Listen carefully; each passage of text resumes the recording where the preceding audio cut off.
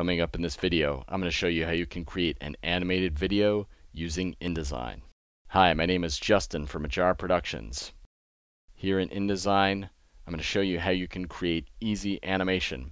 I already have this animation created, but I will go over how it was created. So very simply, I can take any object in InDesign, like this In5 text right here. I can open the animation panel, which is found under Interactive Animation. When I do open that, I can give it a preset. So this is a fly-in, and all I have to do to set that is just pick from the list. So do fly-in from the top, and then I can make a custom duration. So I think I had that to 0.25 seconds. And by default, it plays on page load. That's exactly what we want. For other purposes, you can have animation that triggers by button, for instance, but that's not what we're going to look at in this video. We have lots of other videos to do that. So if you're interested, subscribe to the channel, check out some of our other videos. Now, once I have the animation as I like it in the animation panel, I can go through and animate other items. I can select multiple items and apply the same animation and then go in and tweak them. But in this case, I have different animations. So you can see from this green line here, it's showing me the direction of the animation. So the arrow is pointing down. It means that animation is going to come in from the top. I have the word animated coming in from the left. GIF Maker comes in from the bottom. Version 3, I believe it just fades in. Yep, there's a custom fade in. And the logo here flies in from the right, and we can see that if I pan over for you. So those are the basics of creating the animation. And then we can adjust and tweak it by opening the timing panel, which is also found under Window Interactive. And then we can take these items and arrange the order that we want them to play in.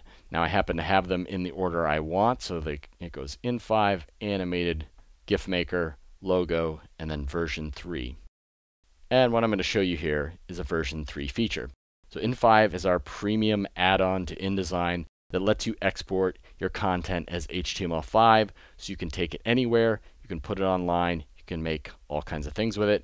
And in this case, we're going to export it and we're going to turn it into a video. So once In5 is installed, you get the In5 menu up here. There's two different exporters, an easy one and a full export wizard. I'm going to just say export HTML5. And when I get that open, there's lots of stuff here. Don't be overwhelmed by that. First time using it, use the wizard. It's just a couple of options. And the important thing is I'm just exporting it as an ad. So I click OK, and it'll process the document, export everything. It's optimizing images. And then when I'm all done, I can click Open in Default Browser.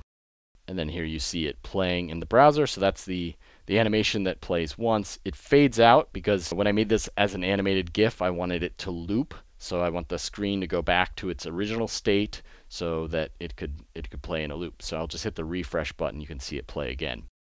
And then the GIF Maker is a Chrome extension. This is free, unlike the In5 extension for InDesign. And it works with the In5 extension. It works with your In5 content here.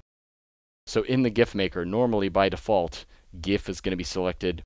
It can make an animated GIF right from here, but we've also recently added the option to export an MP4. So I'll just hit record. It opens a new tab, records the screen, registers when the animation is complete, and it creates a video for us. So then you can save the video, and now you actually have an MP4 on your hard drive. You can play it with QuickTime. You can open it in Photoshop. You can optimize it with Handbrake. Now you have an animated video created with InDesign in just a few minutes. You didn't have to learn Adobe Animate or Adobe After Effects. So check this out. And if you want to see more like this, be sure to subscribe to our channel. We've got a lot of other cool things that you can create with In5 and the GIF Maker. Thanks so much for watching, and I'll see you in a future video.